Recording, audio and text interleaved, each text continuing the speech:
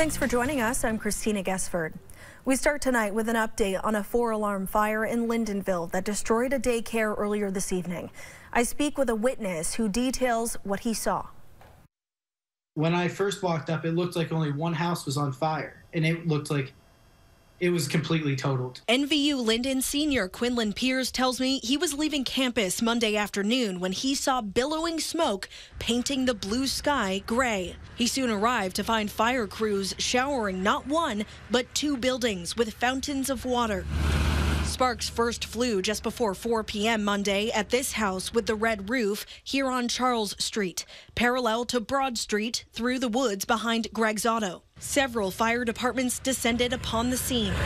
Gail Galvin tells Channel 3 News her truck caught fire and the flames jumped to her home. Gail, the owner, said that everyone on her street had come up and talked to her already and offered an immense amount of help. Strong winds carried the blaze south to the right onto the metal roof of this white structure, which houses Stay and Play Daycare Center.